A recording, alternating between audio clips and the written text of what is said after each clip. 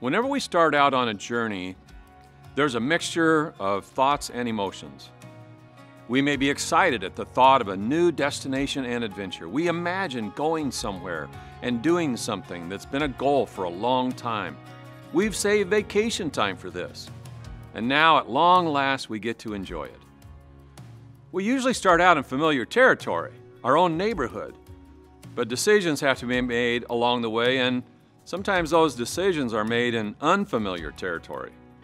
At the same time, there are those last-minute thoughts of panic, usually when we get a few miles away from home, such as, did I turn off the stove? Did I stop the mail? Did I pack my medicine? We also might dwell briefly on some of the unpleasant aspects of the journey, such as, will I run into road repairs?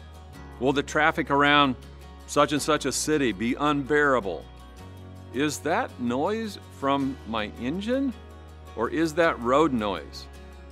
At Cornerstone, we've started into some new territory with our construction project.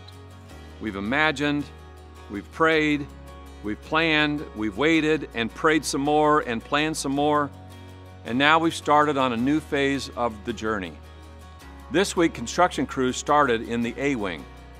One blessing in disguise with the quarantine and shutdown of our church building is that work can begin without interfering with church activities. For most things, Cornerstone has gone online and into the homes and neighborhoods.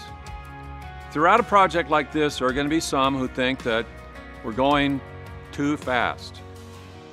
Others will think that we are going too slow.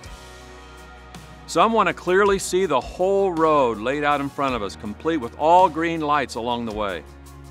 Well, God has never done that for anyone, but He does always do more than what we ask or imagine.